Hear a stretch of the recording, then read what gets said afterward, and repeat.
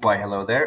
Today we're going to be talking about some attributes of quadratic functions, okay, and which are the vertexes and axis of symmetries, x and y-intercepts, whether your vertex is a maximum or minimum point, and then the range, okay, of this function.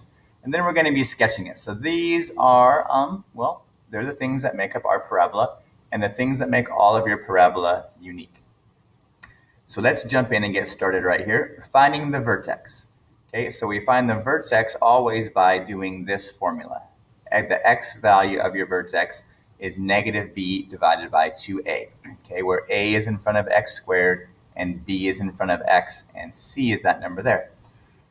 So to find the x part, we do the negative of 4 divided by 2 times 1, okay, which is negative 4 over 2, which is negative 2. Okay, so this one has an x-intercept, or rather an x-coordinate for the vertex of negative 2. Now, to figure out what the y-coordinate is, we have to plug negative 2 in to your x values.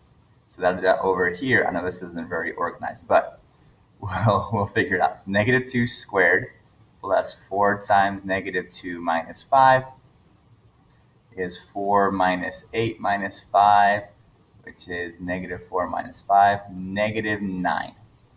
Okay, so this has a vertex at the point negative 2, negative 9. Okay, so let's plot that on here, negative 2, negative 9. 1, 2, 3, 4, 5, 6, 7, 8, 9 down. So there's the vertex, negative 2, negative 9. Now the axis of symmetry is a unique little line, imaginary line. It's the line that goes vertically through your vertex that splits your parabola right down the middle. So it's like I said, it's the line that makes it symmetrical.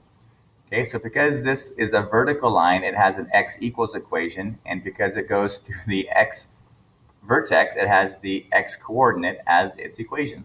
So this is the line x equals negative 2, which is the axis of symmetry, the line through the vertex.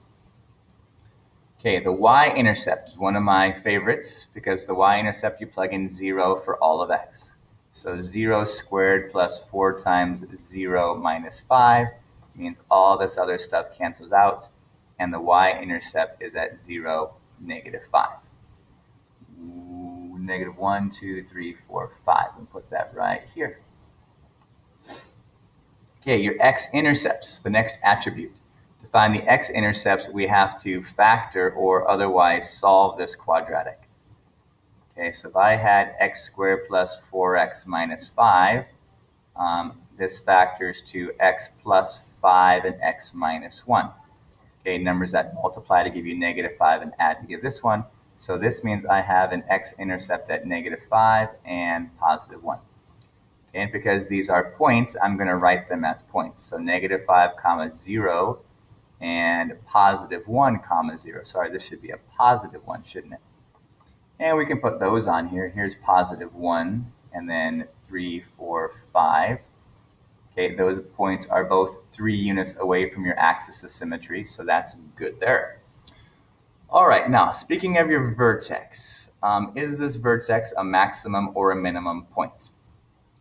Okay, so to do that, we look at the positivity. We notice that there's a positive x squared, okay, which means this parabola opens up. So if the parabola opens up, then this is going to be a minimum value.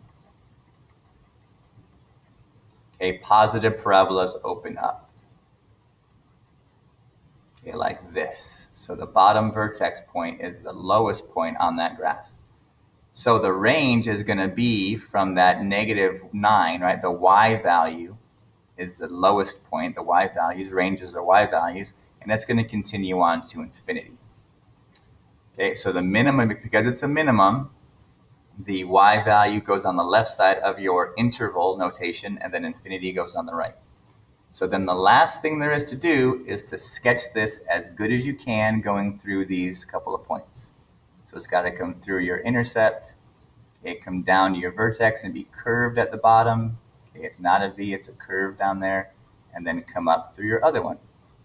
Okay, this is the hardest part, drawing it so it makes it nice and clean, especially when you're doing it on a computer. Okay, so those are the attributes of quadratic functions. So let's deal another one. This one down here, negative x squared plus 2x plus 15. Okay, so once again, find the vertex.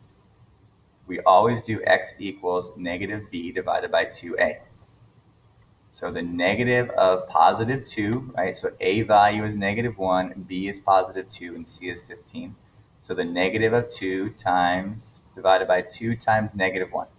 Okay, the negative here is your a, which means we have a, we have a positive 1, right? Negative 2 divided by negative 2 is positive 1 as the vertex, the x-coordinate of your vertex. So then to find the y-coordinate, we plug it back in. So the negative of 1 squared plus 2 times 1 plus 15. Okay, negative 1 plus 2 plus 15 is 16. So this has a vertex at 1, 16. Ooh, that's right here. And then we'll put 16 way up here, just so I don't have to count it all out. There's your vertex at the point 1, 16. Okay, the axis of symmetry is the line that runs through your vertex. So x equals 1 is the equation of your axis of symmetry. Okay, you don't have to do anything else except for know that it goes through the x-coordinate, okay, of your vertex. So this is x equals 1 is the axis of symmetry. Okay, the y-intercept, plug in 0 for x. So it's negative of 0 squared plus 2 times 0 plus 15 is going to be just 15. So y-intercept of 0, 15. Okay, so plug in 0 for x. So 15 is 1 below 16. Let's put it right there. Okay, x-intercepts. All right, so this is the part where we have to solve this equation for x. So negative x squared plus 2x plus 15. Okay, so I'm going to factor a negative out, right? We want to know when this equals 0. So divide everything by negative 1. Let's do that. That makes our x squared positive, right? So that means it changes the signs of everything else. That's a minus 2x and a minus 15 equals 0. Okay, so this one factors to x minus 5 and x plus 3. Those are the numbers that multiply to give you negative 15. And add, right, when you distribute all this, add to give you negative 2. So that means that x equals positive 5 or x equals negative 3. So these are your two intercepts at negative 3, 0, and at 5, 0. So 1, 2, 3 is an intercept, and 2, 3, 4, 5. Okay, notice they're both 4 units away from your axis of symmetry, which is exactly what we would expect. Okay, is this vertex a maximum point or a minimum point? So because it is a negative quadratic, right, it has a negative x squared, this is going to be a maximum value. This is going to be the highest point of your graph. Okay, and as such, the range is going to be from negative infinity to that y value 16 that we find from your vertex. Okay, so the y value of your vertex is always the y value that's included in your range. Okay, in this case, because it's a maximum point, it's from negative infinity to 16, because 16 is the biggest, and the biggest things go on the right.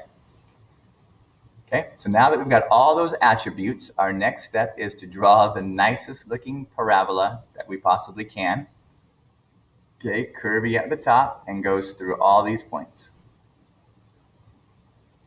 And if you're doing this on a computer and you're using a mouse, just do your best. If you have a nice piece of grid paper, then that should look fantastic. Okay, so these are the attributes of your parabola. The vertex, the axis of symmetry, your x and y intercepts, whether that vertex is a maximum or a minimum point, and then the range based upon that max or min.